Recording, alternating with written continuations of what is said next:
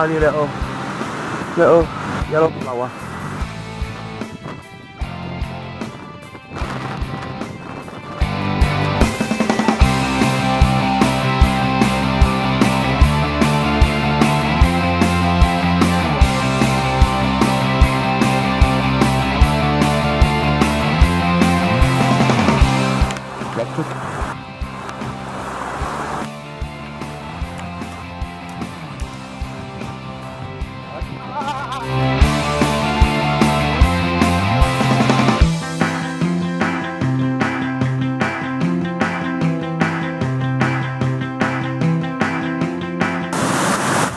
As you can see, we've finally arrived, and it is a hell of a lot more spectacular than I thought, thinking it was just a drizzle. This is the next spot, and you know, I was researching it before I came.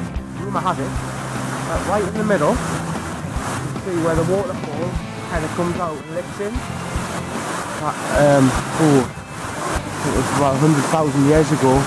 They were a tribe, part of the Mayan tribe. That came, and there's supposed to be a countdown calendar stone right in where the groove is of this waterfall.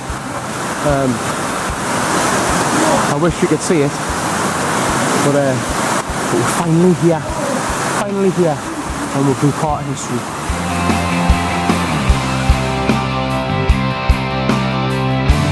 So that's the first section done. We're back to the car. We're going to go and drive for about 10 minutes and tackle the second hill and monstrosity.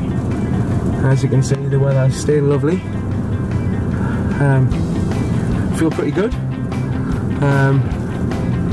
Feel like I could do this with a bit more practice. But day one so far is going really well. So I've decided that we're not going to do Buffalo today. It's absolutely chucking it down. Even the sheep seem pissed off.